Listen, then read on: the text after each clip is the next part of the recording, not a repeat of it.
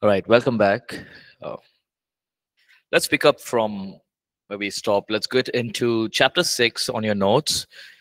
Oh, video stopped.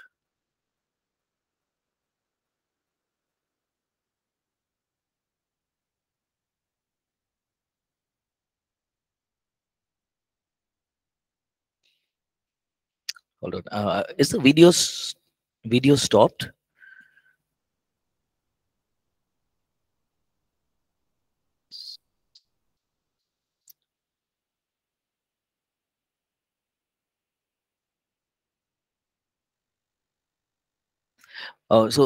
Nina, is the video stuck for you right now?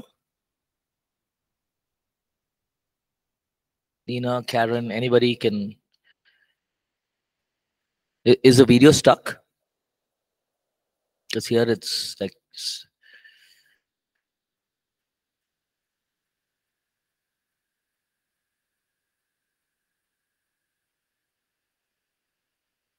Getting the response.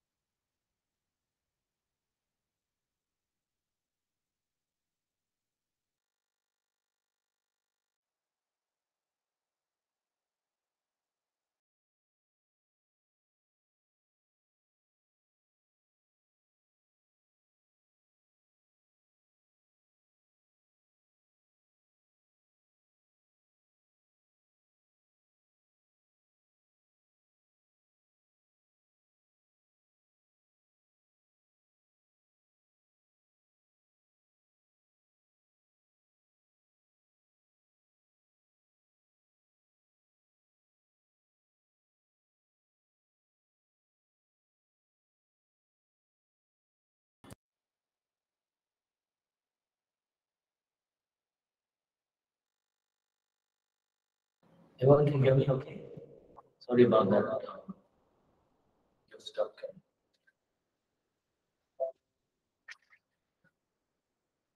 Is the audio fine?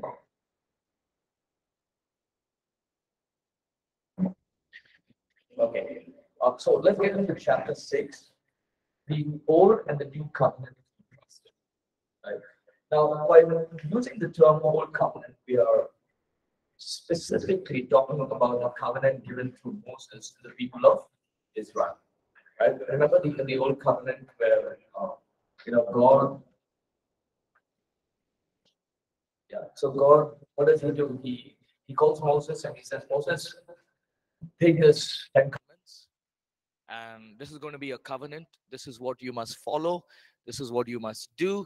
And then later on, He gave many other commandments for them to follow. So similarities, both the old covenant and the new covenant. One of the most important similarity is that of the blood covenant, and we talked about it, right? The old covenant was given through Moses. The new covenant was given through Christ Jesus. John chapter 1 and verse 17. For the law was given through Moses, but grace and truth came through Jesus Christ. Right? So, what is a contrast here? The law was given to Moses. You follow these laws. You have to do it this way. Right? These are rules and regulations that you must follow. Right? If you do not follow it, there will be consequences. But here, grace and truth came through Jesus Christ. Right? The old covenant was given through Moses to the people of Israel.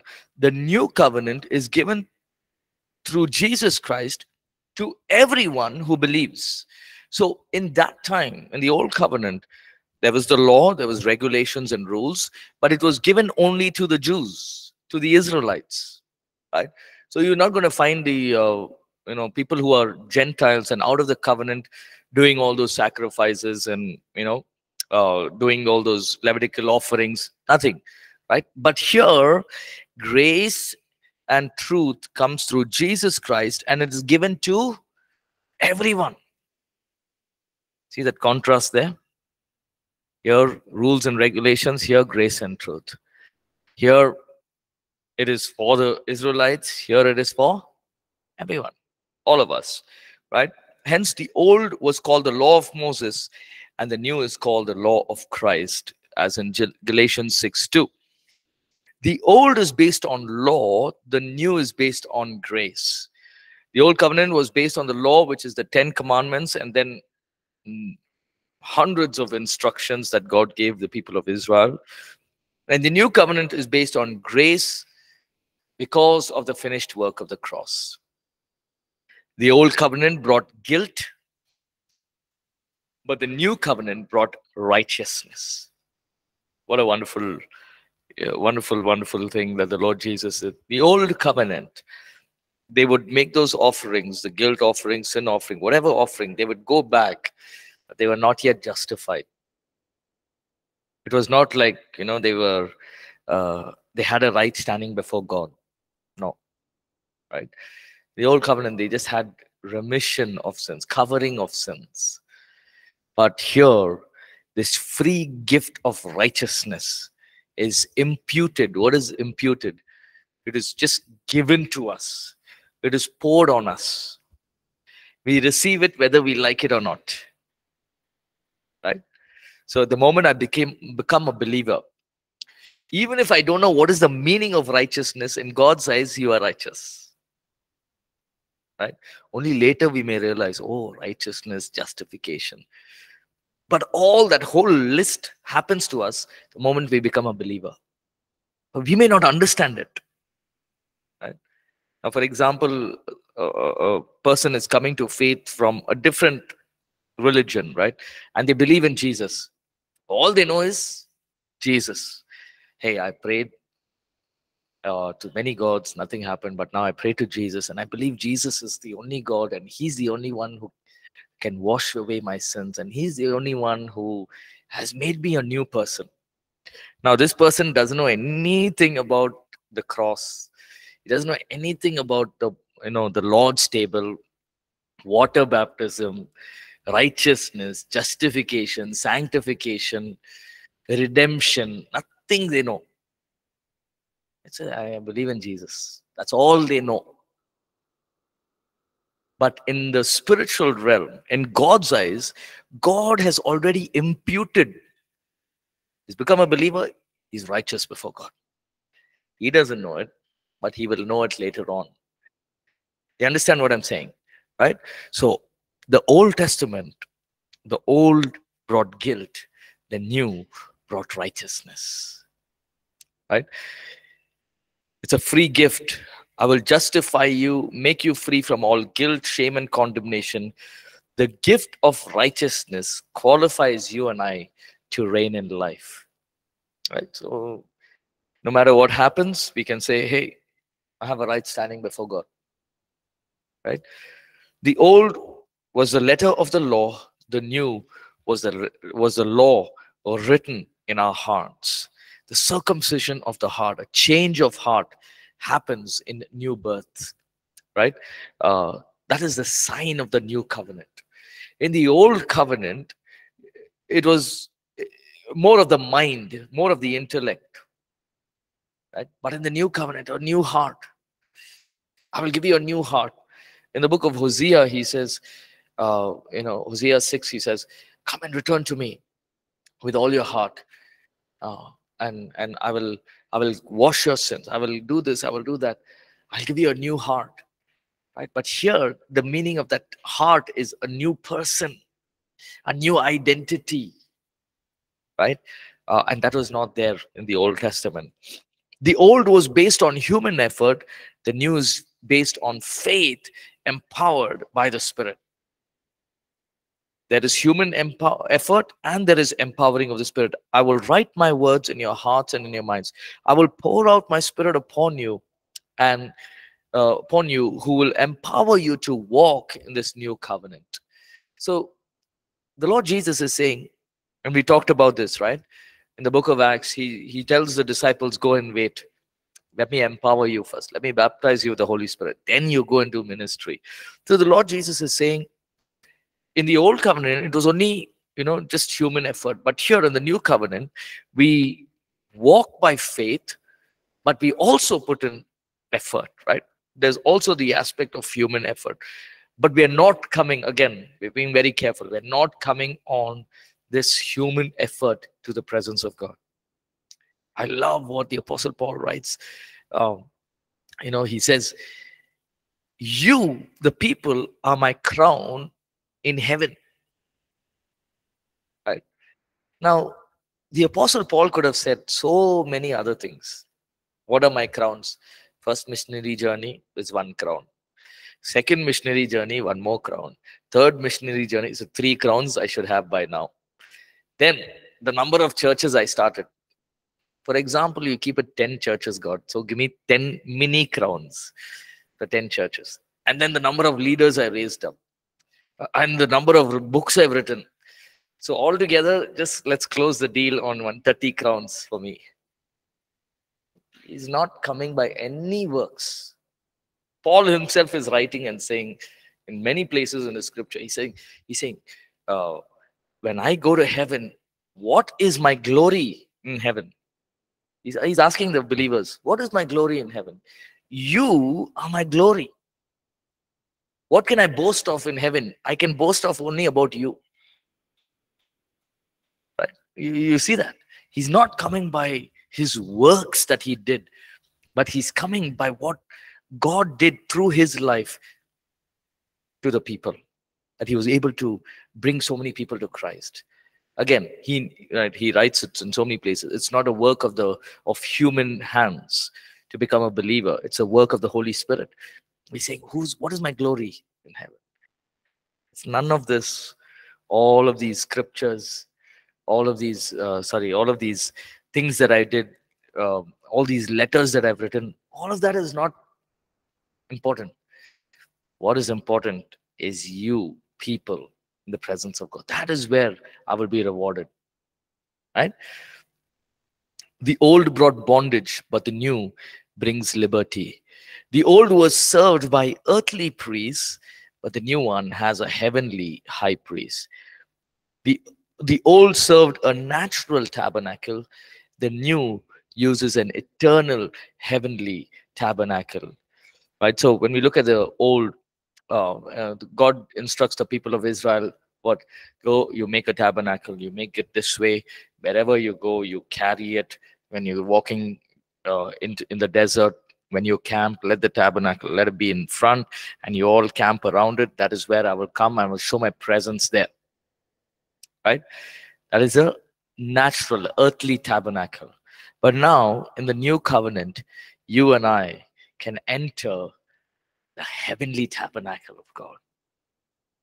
We may be here in our body, but in the spirit, we can enter his tabernacle, enter into his presence. You get what I'm saying, right? So the tabernacle in the Old Testament referred to the presence of God. It was a physical place, but now you and I being, can enter that heavenly tabernacle, being the presence of God. Imagine, we can be just 3 of us singing songs, praising God. His presence is there. We have entered his tabernacle. 3 of us, 2 of us, maybe even alone. We're praying. We enter his tabernacle. We enter into his presence and we pray. Right? The old required many recurring sacrifices. So the sin offering, guilt offering, all these sacrifices, they were a recurring thing. They had to keep doing it there are some offerings that are done 6 months. There are some that are done yearly. Some are done on festivals and seasons. But in the new covenant, the sacrifice was already made. When Jesus said it is finished, we don't need any more sacrifices, right? We don't need any more that the Lord Jesus has to do. You know, if we believe in him, we don't believe in him, he's still the King of Kings, right? So in the old covenant, it was keep doing it. The new covenant, he's done it once. He doesn't need to do it again. He doesn't have to prove to the devil, hey, I'm still victorious. And when we look around in the world, we see so much of evil that is happening, right? The devil is, just attacking, bringing so much of, hatred and terror in this world. He's using, we get these articles where children are being addicted to pornography and drugs and all these things at a young age. You see, the devil is doing something. It's not like, God, the Lord Jesus is sitting and saying, oh, what should I do now? Oh, what does it say there? The sacrifice was already made. God has already defeated the enemy. So he knows what is happening. He knows that he is still in control, right? It's not like, oh, devil has suddenly he's got too many people in his army. What should I do? No, no, no. Right? He knows exactly what to do. He's victorious. So he's not nervous about his position, right? I was yesterday, we had our pastors, Bangalore pastors meeting all across. And so we went for the Bangalore meeting and we were talking about the work of God in Punjab. And, there was one of the missionaries who had come to the meeting, and she was sharing about how God was doing such a great work in Punjab, right? And other parts, Arunachal Pradesh as well. And it was so encouraging.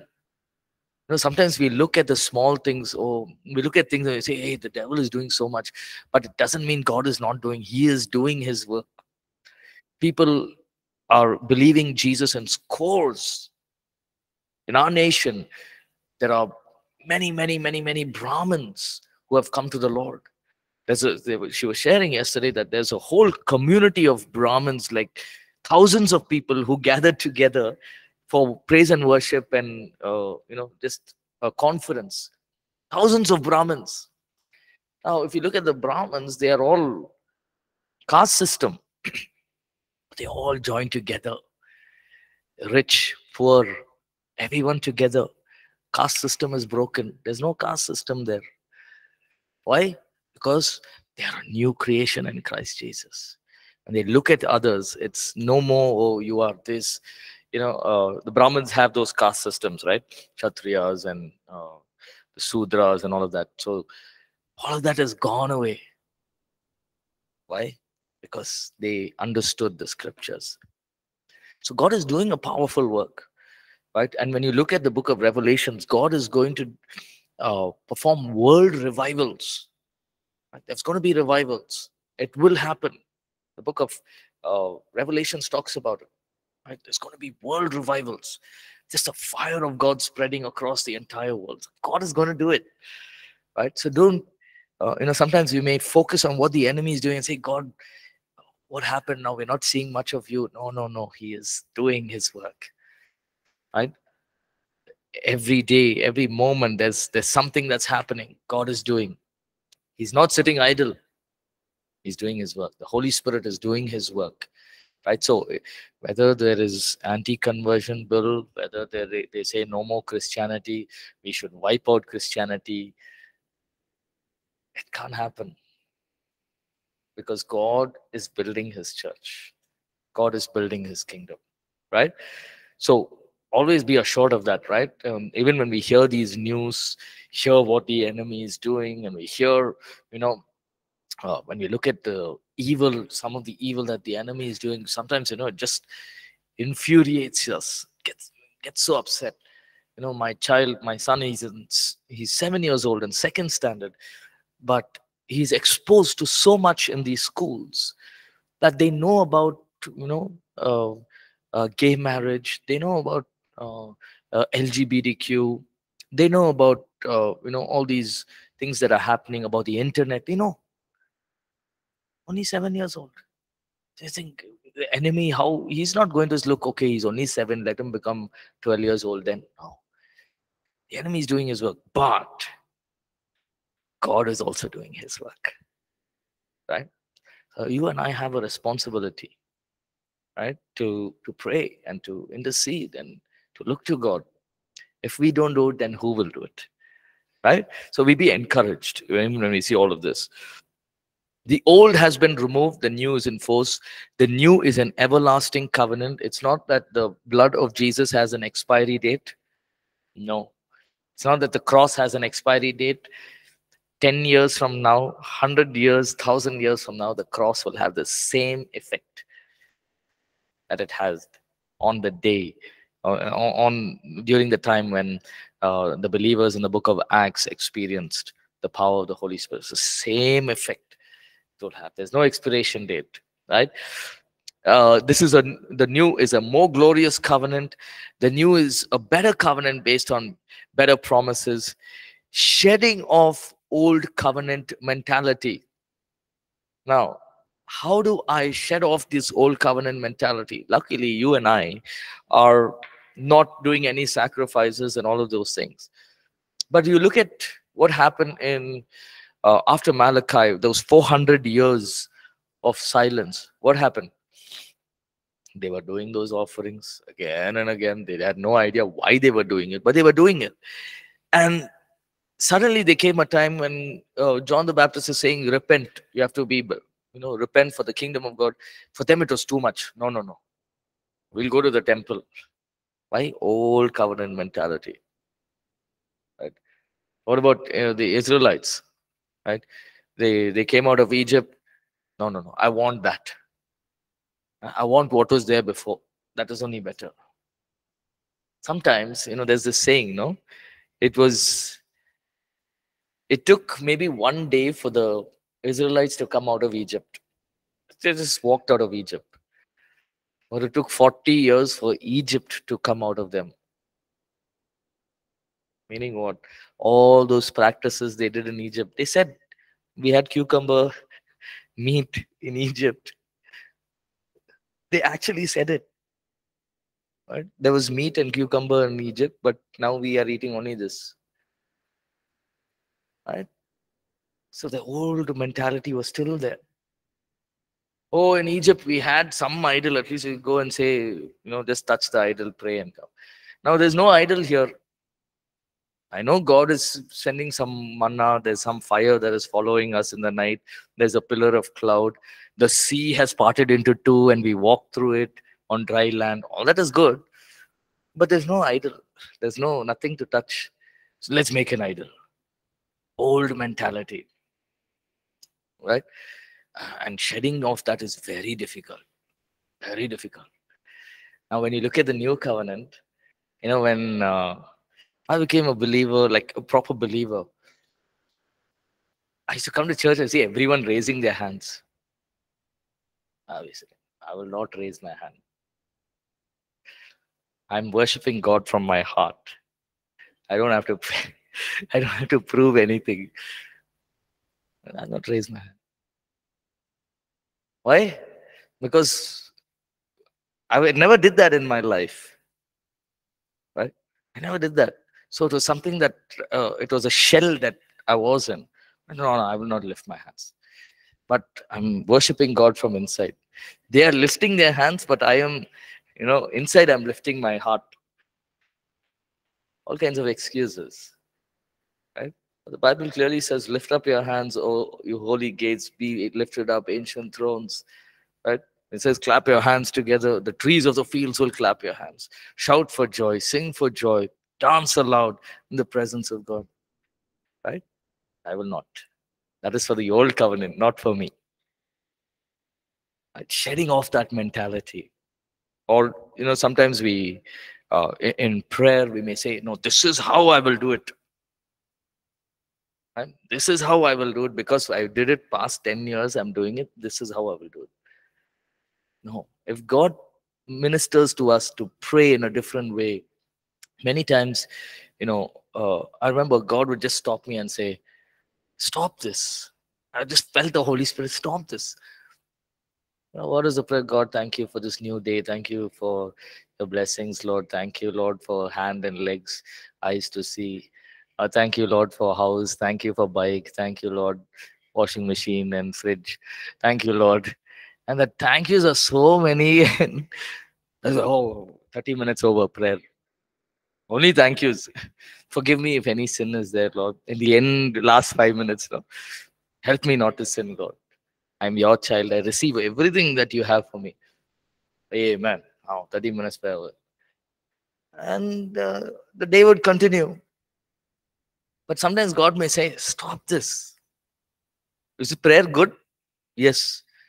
But it's just become monotonous. You're not letting me to speak. You're only saying thank you, thank you, thank you. Let me speak. No. And many times it's happened to me. Right? Now, is it good to pray for people? Yes. I'll pray for my dad, pray for my mother, my brother, and everyone. Pray for all the pastors. Bless them, Lord. And God is saying, hey, I want to talk to you. Hold on. Keep quiet. Just be in my presence. Many times the verse came, be still and know that I am God. Just wait. So there were times, I remember many years ago, I would just take my guitar. I'll say, sing one song and I'll say, wait. Say, God, okay, you speak. Nothing will happen. Sing one more song. Then a time came, God said, you keep that guitar on the side. Did I ask you to come with the guitar? Keep the guitar. Okay, then what to do now? Nothing to do. Okay, God, speak something. So, yes, waiting, see. But many times he has spoken. Many times. Just a word will come. Or he'll just say, do this. He will. I'm not saying immediately, but just waiting in his presence. It may look weird. Many times I'm waiting and I'm looking around, nothing's happening. Why? Because I'm not used to it. I'm only used to thank you, Jesus, hallelujah. Hallelujah. I never used hallelujah, but thank you. That whole list was there of thank yous. I'm not used to keeping quiet and waiting for God to speak to me. So it was very difficult to shut off that. Right? So every time I say thank you, I would feel bad. Okay, it's good to thank, but then the thank you prayer is too much. God is saying, wait, stop that. Let me speak. Let me speak. Just that 1 hour what you're praying, let it become meaningful. There'll be a time you pray all that thank you, but you shed off those old habits, do something new. Right? So we also, if we are doing something and we see that it's becoming just a, what do you call, a routine, shed it off. Shed it off. Right? Now, routines are good. Sometimes we feel that, oh, this is not good, I will not do it. No. Right? Now, for example, we are praying and we don't see any vision. Don't feel that God is not hearing us. Right? We have to pray. It's a thing that God has given us to do. So we press on. Sometimes we may not feel like praying. We may feel like doing something else. Right? So we got to press on. Right? Those times, but get off that old mentality. Those things that have made us to be very monotonous in life, and we're not seeing fruit. Try not to follow that. Do something different. Allow the Lord to minister. Right? Now, if this whole thing of going into the room, closing the door and waiting, it was very weird for me. Wait for what? Wait for fire to come down, wait for angel to come and tell me, wait for Holy Spirit, or wait for Jesus himself to come. Wait for what? But God made me and he taught me, you wait. You just sit. So many times in that 1 hour of just sitting quiet, I came out with one verse. But that verse was powerful. Huh? That verse made so much meaning in my heart. And it was just, I knew, oh man, 1 hour, one verse. Right? But it's okay. It's better than thank you, Jesus. Thank you, Jesus. 1 hour, one verse. Well, many times he'll begin to just pour out. and speak to us. And then there are times we have to also pray. So basically what I'm trying to say is get off those old habits, those old mentalities that can suppress us, right? Rather than uplift us in the presence of God. Um, is the new covenant without law? The new covenant is called the perfect law of liberty. Let's read James 1:25. But he who looks into the perfect law of liberty and continues in it, and is not a forgetful hearer, but a doer of the work, this one will be blessed in what he does. James 2:12-13. So speak and so do as those who will be judged by the law of liberty. For judgment is without mercy to the one who has shown no mercy, because mercy triumphs over judgment. So there is law, but there is mercy, and mercy will triumph over judgment. So why still read the old covenant?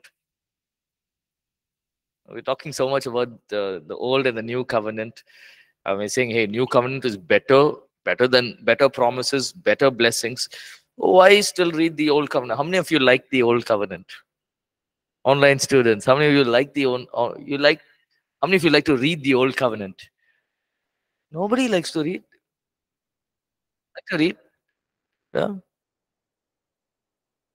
All of us like to read, no? There may be some books we don't prefer reading, but you like to read the old covenant. Oh, why to read the old covenant? Paul is saying, don't go back to the law. And now we saw the blessings that are available. Why to read the old covenant? Because God has not changed. God is the same from the beginning. God is the same now.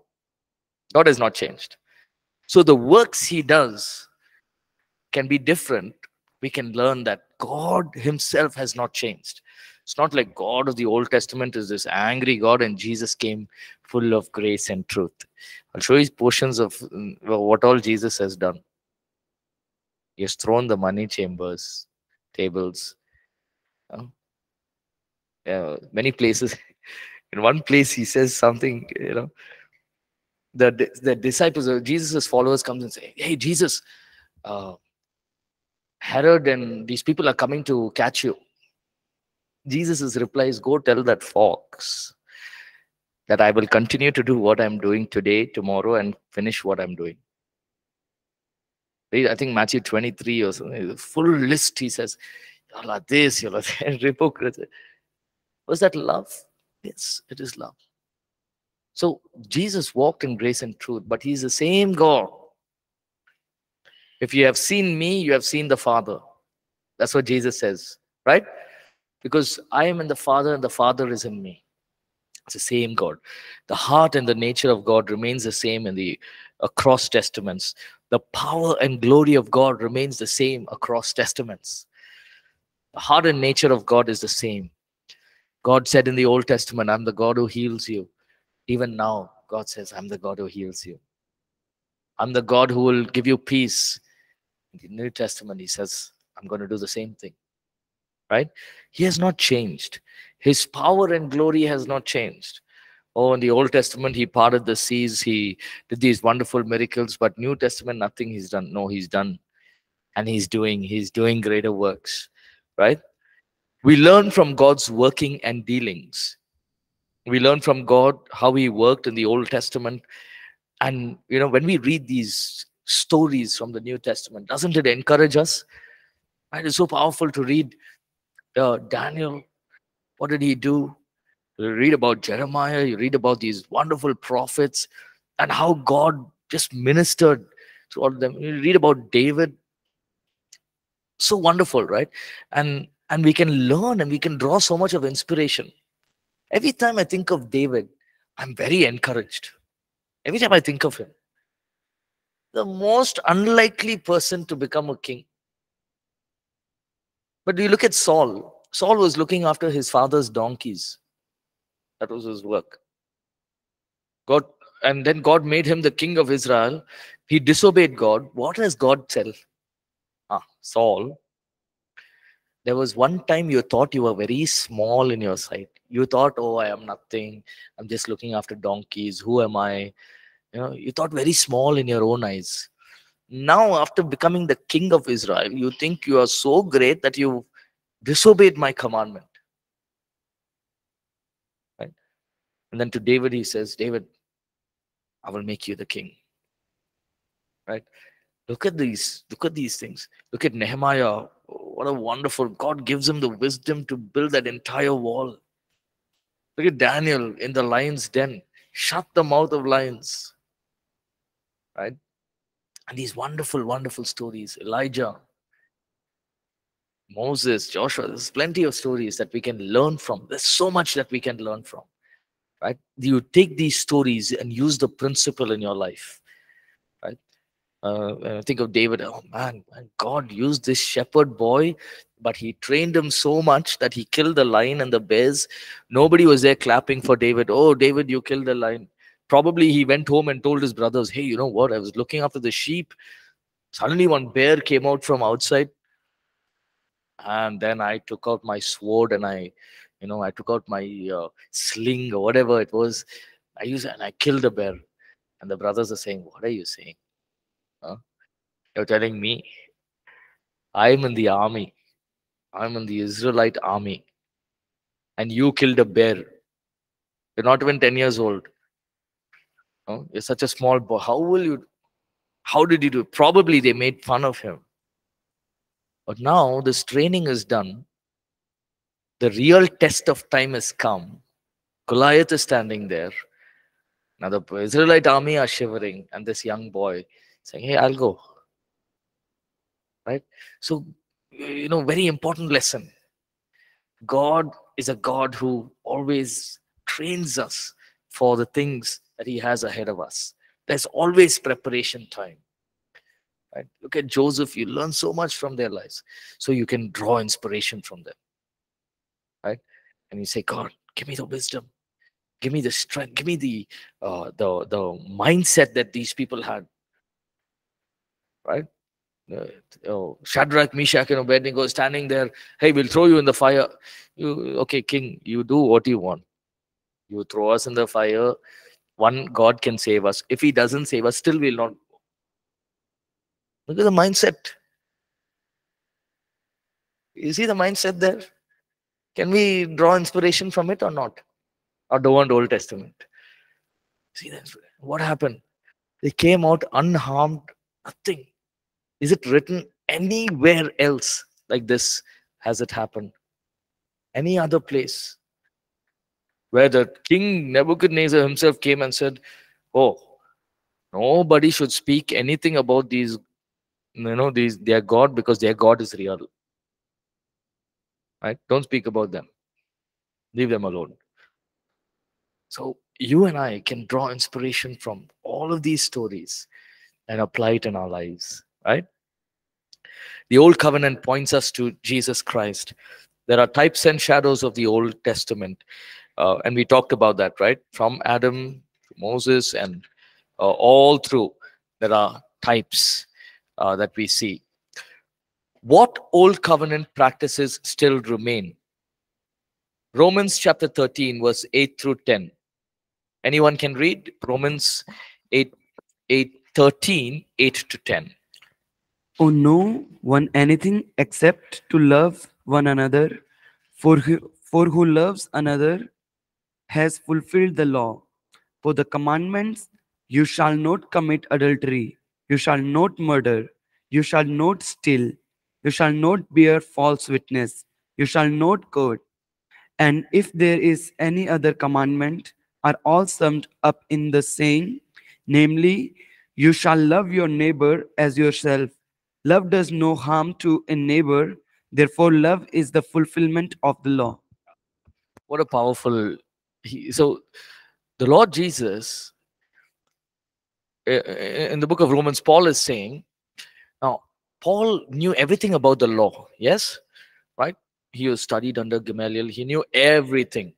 Right now, he's saying all of these laws, what is that? Do not commit adultery, you shall not murder, you should not steal, you shall not bear false witness. All of these laws is summed up into one simple law, one simple practice. What is that? You shall love the Lord your God And as you, sorry, what is that? You shall love your neighbor as yourself. Love the Lord your God. Love your neighbor as yourself. Then there's no way I'll do any harm to them. If I don't want to, if I love them and I don't want to do any harm to them, I will not commit adultery. I will not murder because I love them. I will not steal. I will not bear false witness. Nothing. So there's this love the Lord your God, love your neighbor as yourself. So Paul is saying, if you do all of this, that is, you have fulfilled the law. Like, what does it say there? Verse 10. Therefore, love is the fulfillment of the law. So we may not have to do the practices of the Old Testament, and we don't have to do it. But just by loving one another, we have fulfilled the law in the Old Testament. Right? So, are the practices still there? We don't have to go to the temple. We don't have to offer sacrifices. We don't have to do circumcision. We don't have those. The Paul is saying, you just love the Lord, love your neighbor as yourself. And when you do that, you have fulfilled the law. So powerful, right? Just one thing, Paul is saying, love. It's all summed up in this verse, John 3:16. God so loved the world that he gave his only begotten son. Right? He gave. So this should encourage us. Yes, the new covenant is greater with better promises, better blessings. But the old covenant is also important because God has not changed and God is the same. We can draw inspiration and we can learn from people's lives, learn from their mistakes also, right? One of the things that we can learn for so many things, but one example is David. See, God made him king. Even Abraham, God told Abraham, right? I'll give you a son. I'll give you a child. What happened? In between, he went and, stayed with Hagar. But he knew, right? Look at David. He knew he was married, but he sinned. He went back to God. So these are things that we can learn from, right? And we learn from their mistakes and say, God, thank you for what they have done. Help me to walk in righteousness. Help me to walk with wisdom. Fulfill whatever you have for us. Amen. Amen. So be encouraged, and each one of us, even our online students, be encouraged, knowing that God is with us no matter what is happening around us. Right. Let's close in prayer. Maybe Vimal, can you close in prayer? Thank you, Jesus. Thank you, Lord. Thank you for everything you did for us, Lord Jesus. Thank you for that blood covenant, Lord Jesus. Thank you for everything, Jesus. Lord, in this class, you teach us so many things, Lord Jesus. Help us to learn and gain everything, Lord Jesus, and use us for your glory. Every glory and every honor belongs to you, Jesus. In Jesus' name we pray. Amen. Amen. Amen. Amen. Thank you so much, everyone. Thank you to the online students. God bless you all. See you next week for our next class. God bless.